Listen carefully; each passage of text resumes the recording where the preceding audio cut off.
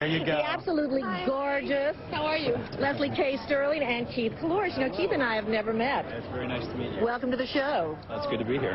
So, now, are you two guys getting together? Well, No, you're with Andy. yeah, but he is David, you know? Yeah, I know So he I tend to think, you know, Molly still wears the engagement ring that David gave her. So I think, you know, they're going to do something. Actually, we do.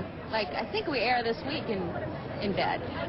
Oh, okay. Well, gee, daytime, bed, 3 ways, 2 ways, dead Don't guys. be calling me come Monday, okay? All Don't right. call me during the day. Listen, you didn't have any resistance when you took over the road from Danny Markle, did you? No, not at all. And he was very popular.